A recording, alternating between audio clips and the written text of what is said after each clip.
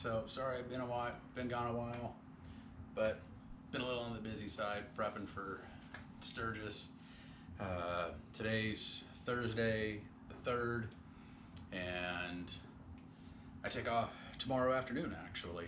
So I've been, I have my hands full, getting things packed, making sure I've got everything that I need because I'm doing a little bit different this year. So I figured I'd check in with you guys. It's only my second run, but for anybody who's going this year or thinking about maybe going next year in the future, figured I would jump in and share a little bit, like what I'm packing and where I'm going, namely where I'm staying. But because while I'm there, I don't think I'm going to be able to get any videos out to you guys. So here we are, me being me. Handy tablet. Went ahead and made myself a list. So you pretty much just take whatever clothes that you need for a week. You're camping. If you haven't camped before, you're probably not ready for Sturgis, let's be honest. But aside from the clothes, I mean, they do have showers out there. I'm staying at the Chip, so they got the free showers, which about the equivalent to prison showers to me. And they've got the premium showers, which you can buy a wristband, prepay for them all. It's like 95 bucks or something like that. Or you can pay as you go, which are 10 bucks a shower, I believe. So I did the prison showers last year. I'm going to do the premium showers this year to see the difference. Probably going to lose a little money because I prepaid and I'm not going to shower every day, but I don't know. Maybe I will, maybe I won't. I doubt it. So, but aside from that, actually, before I go over my list, we'll go ahead and show you there. Street Glide is all loaded up. That's my tail bag. I don't know the brand on it. I bought it from a relative. But all my clothes and whatnot are in there. Got some camera gear in there. Saddlebags are all full up. The roadside kits and stuff like that. So let's see if I can't put you back where I had you. So in my high side saddlebag, I've got a tire plug kit in case of an emergency. I got a little portable air compressor that's just going to plug into the cigarette lighter. I've got a couple of rain socks, one for the air cleaner, one for the tea bag. I've got a tool roll that I put together. If you guys are interested and want to know what I put in there, just drop it down in the comments and I'll, post up what I put into it or do a video on it if you guys want. But I made it, and it's done me well so far. Aside from that, I've got a little jump box that I bought from local O'Reilly's, I think it was. Comes with a set of cables that just plug in. It's a Schumacher brand. In fact, I actually just used it to help my neighbor jumpstart his old 89 Softail Springer. So works like a champ. I've used it on the boat a couple times. So that's all charged up, ready to rock and roll. Got a lantern, a couple of flashlights. Generally my light of choice is from a company called O-Light. They're rock solid. Not that I want to, sell you guys on them. They don't know me, but I was watching Professional Monkeys videos and really liked how they looked and what he was saying about them. So I gave one a whirl, and I'll be damned, I'm sold. So got some flashlights I'm bringing.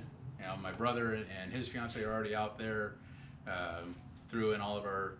He trailered his bike out, and honestly, with the way the weather's looking this year, is probably a wise choice. But he trailered his bike out. They took my truck, so all of our camp gear is in the back of my truck, and he's already there. He's already set up and sending me pictures, teasing me. But aside from that, you got your toiletries, sunscreen. I generally don't use it except for on the ink, but if you're fair-skinned or tend to burn, bring the sunscreen. Better to use it and not get burned rather than just be crispy and miserable. So you want some warm clothes, in case it does what it's doing this year. I mean, rainy and cold. Last year it was 105, so didn't spend much time in the warm clothes. Let's see, you got your toiletries. I'm not even gonna go through all of that. You guys know what toiletries are. All of your regular camping gear, tent, sleeping bag, air mattress. Never used to use an air mattress, but now that I'm pushing 40, I swear by them. But got a couple of portable power banks, because we're roughing it. We got no power access, so our power is our power banks, except for our bikes, or if push comes to shove, I use the truck. But kind of show you what I've got going on in the saddlebags here. So same thing on the other side, but I got these handy little saddlebag liner bags. I can just grab the handles and pull the bag out. Tire plug kit, air compressor, which these are my brother's. I'm gonna give them back, but I'll probably get the smaller air compressor because that takes up a lot of real estate. Some of my rain gear in there. Got rain gear in the other one, along with the tool roll. Got some. I don't think I did a video on it, but I did get some highway pegs finally, so that should make the trip a little bit more comfortable this year, because I was really kind of wanting them last year and I didn't have them. So, but got some decent rain gear out from Cabela's. It's a Frog Tog brand. The jacket did really well. I did pick up some of the booties or galoshes or whatever the hell Harley calls them that go over your feet up to about your knee, because last year my feet were soaked. That was unpleasant. But I'm going to be out there from Saturday, this coming Saturday the 6th, out until Saturday the 13th, I think it is. I'm going to spend the night, tomorrow night, out in Butte at a motel, because I'm not hitting the road until about 1 or 2 o'clock in the afternoon, and I'm not going to make that ride overnight. So say what you want. I'd rather get there in one piece, especially with the rain coming in. We'll spend the night and hit the road about 5, 6 in the morning. So I should be at the chip in around the 2 or 3 o'clock time frame. So with the new bars on the bike, the new seat on the bike, I've already got the Legend suspension on there. It should be a much more comfortable ride, because when I got there last time, my butt was killing me with that stock seat. My traps were super sore, but I think that was my fault, because my dumb ass was riding like this with the shoulders up, and that was painful. So something to keep in mind. Going to be riding in one of the there it is, the full face, just because kind of helps keep that wind out of the ears. I got Bluetooth set up in there, so if I need to make or take a call, I can, because I got the WIM. I had the music playing through the helmet, because I still got the stock Harley radio. But like I said, show up Saturday afternoon, hang out, do some drinking, do some riding. Not simultaneously, mind you. The drinking will happen after the riding is done for the day. But hoping to hit up Devil's Tower, probably hit up Rushmore. My brother's girl wants to go and check out that native monument out there. Wild Horse, I think it is. So I want to do a trip through Needles, and I also want to do a trip out the Iron Mountain Road. Those are my 2 big ones that I want to hit for sure. And we'll see what else we got going on. Probably take a trip out to Alzada, probably take a trip out to Hewlett. And since Devil's Tower is out near Hewlett, I think it's like 9 miles away. You should check that out. Just because last year didn't get any riding in because ass was sore. So this year we're gonna fix that. But looking, last year I spent about $300 round trip on fuel. Probably gonna go in probably around that $400 or $500 mark, probably closer to that 500, because fuel prices are stupid. But it is what it is.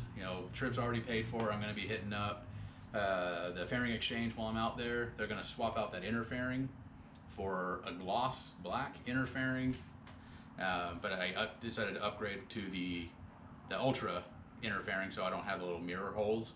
So I prepaid for that, so I still owe the guy some cash when I get there. And then I'm going to go and check out the dealer tent out at exit 55 at the Black Hills dealership. See Custom Dynamics, have them do the rear taillight delete with a curved license plate mount. I think that's going to clean up the rear end of the bike pretty well. Now I figure with the fascia lights and the bag lights and that third light down below, I got ample lighting in the rear end. I can do away with that tail light, and I'll be there, and they do free installs, so why not let them do it? I'm fine with it. Probably run me $150 to $200 for the part and the install, even though, like I said, the install's free. But I think that's about all I have planned for the bike. I'd love to do a new front wheel, because I'm only interested in doing the front wheel. Can't see a whole lot of the back one. And there's some guys that, I can't believe you're not doing both. But you know what? We're looking $1,000 to $1,300 for a front wheel and tire, and I just don't have it in me to do both at the same time. Eventually, maybe I'll do the rear, but again, it's hidden by pipes and bags. Less of a priority. The Fat Boy, if I ever do wheels, it'll get both at the same time because both are exposed. So at least I'm realistic that way. Other than that, it's just gonna be a lot of wandering around, checking out downtown, you know, wandering up and down Main Street in Lozelle. I got a wristband for the bus, so when I get my drink on downtown, I can hop the bus and scoot on back to the chip. Don't have to worry about getting a ticket because those cops are out hard. They're pulling cops from all over the state, you know, watching out and pulling people over for no good reason, just because they didn't like how you blinked. So, because they just want to make sure everybody out there is safe. I get it. It's annoying on one hand, but I appreciate it on the other. So make sure your tabs are up, your insurance is up. You know, don't drink and ride because they're looking for you. You know, and even if you're not doing anything wrong, they might still pull you over. So they're just doing their job. Cut them a break. Yeah. So that's about all I've got. Like I said, you know, Sturgis 23, staying at the chip, heading out Saturday, coming back Saturday. Gonna be a hell of a good time. So, you know, that last video really took off. You guys have been great. You know, the seat on the Fat Boy, you guys were really grooving on that one. That's, you know, for me being, you know, less than a dozen videos in, and that one, you know, broke 400 views. I think we're a little over 450 now. I'm ecstatic. So thank you all so much. That's been amazing. You know, we're up to about 10 subscribers now. Now, I don't think that's too awful bad in the 2 months I've been doing this, but you know, we're gonna keep trucking along. I'll try to maybe grab a couple of videos from the camera or from my phone while I'm there. Probably won't upload them while I'm there because, you know, somebody's got to drink the beer, and I'm willing to take that bullet. So, but when I get back, I'll do a video on you know, how that went, and I did a couple of other things to the street glide. So probably do a quick, like 60-second short now that I can do that. You know, the YouTube gods are letting me do that kind of stuff. So that's about all I got. So if you guys have any questions, comments, concerns, drop them down below. If you would though, you know, if you like this or my other videos, do me a favor and hit that subscribe button. You know, throw me a like if you like it, you know, or a thumbs down if you don't like it. Either way, I don't lose any sleep if you give it a thumbs down. So anyway, hope to see some of you out there.